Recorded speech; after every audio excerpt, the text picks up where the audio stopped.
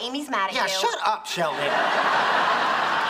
That was really intense. Well, now we know. Next time we go to the farmer's market, the order is petting zoo first, then buy vegetables. Hey. Oh, good, you're here. I need your assistance. Can I wait until I put a Band-Aid on a goat bite? What happened? Your buddy got mugged by some baby farm animals. Been there. So what do you need help with? Amy's mad at me, and I'm not clear why. Okay, were you talking before she got upset? Yes. That's probably it. What'd you say to her? I just asked her if I should start watching the new Flash TV series. And that made her angry? Baffling, right?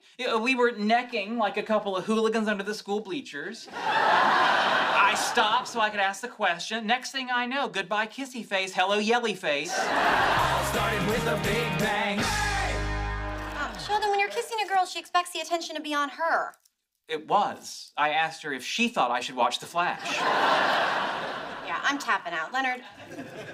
I'm gonna guess that your main concern is the time commitment of watching an entire season of a new show. Oh, no, not just a season. If I'm in for the whole run, even if the quality declines. I get it. Smallville almost wrecked you. Yeah. Exactly. You know, I waited 10 years to see a guy everyone knows can fly.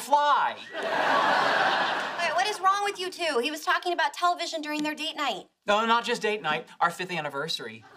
Okay, see, that's even dumber than you wondering if being bitten by a goat would give you the powers of a goat. Still haven't heard from her? No, and I'm confused. It's been nearly 24 hours. Amy should have figured out she's wrong by now. Hey, I don't think she's wrong about you going too slow in the relationship. Too slow? Yeah, you've been going out for years. You haven't even slept together. Yeah, that's right. It's called foreplay.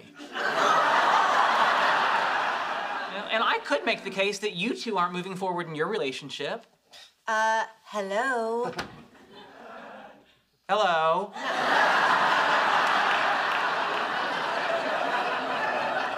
No, Sheldon, we're getting married. But you've been engaged for over a year now, and you don't even have a wedding date. Well, we will. We're just not in a rush. Okay. We're gonna set a date. Okay, if you say so. Yeah, it's just things are good right now. Really good. Yeah, I'm focusing on my job. We've been busy with our paper. So busy. So we'll pick a date when we pick a date. Yeah. Okay. You know, I can see why Amy's mad at you. Yeah, shut up, Sheldon. Unraveling the mystery that all started with a big